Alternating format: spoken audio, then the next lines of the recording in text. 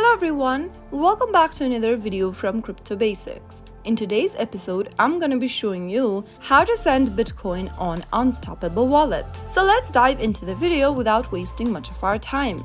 Launch open the Unstoppable Wallet application and log into your wallet by entering your passcode. After signing into your wallet, tap on the send button appearing at the top of the screen. Select the cryptocurrency you'd like to send to one of your recipients.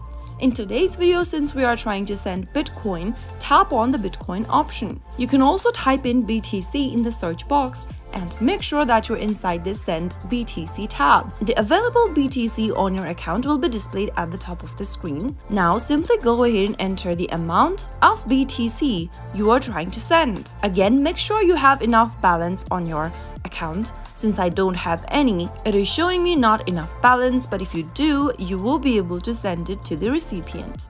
Now, you'll need to enter the address or the domain name of the recipient you are trying to send the wallet address to. After you do that, tap on the next button at the bottom in order to send Bitcoin to the person. On the next page, tap on the review button, review the transaction details and tap on send. Soon after you send the BTC to the recipient, they will receive it inside their wallet. The transaction will take a few minutes to confirm.